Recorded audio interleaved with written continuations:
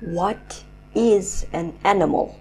Animals are made up of many cells. Most move actively, and those that are fixed in one place or sedentary move their body parts.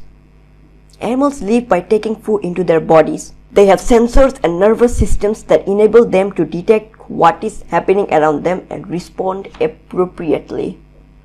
Animals are classified into groups according to their similarities and whether they have common ancestors.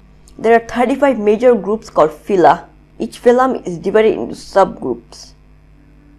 The smallest of these is the species, which contains animals of just one type. The main senses are vision, hearing, taste, and smell and touch. Animals use these senses to find out what's going around them. A skeleton is a supportive framework that maintains the shape of an animal and enables it to move. Most skeletons are hard structures either inside or outside the animal's body, to which muscles are attached. The skeletons may also protect internal organ and, in the case of an insect's external organ, prevent the animal from drying out. All animals feed by taking in food. They use a range of feeding strategies that can be grouped accordingly. Some animals kill and eat others. Some graze or browse on plants. Others filter food particles from water.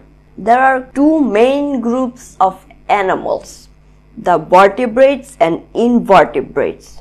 Vertebrates are animals that have a backbone, such as a cow, lion, cat, your pet dog, and you have a backbone, unless you're a squid or something.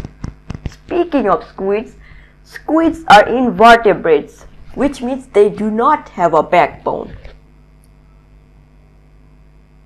Thanks for watching.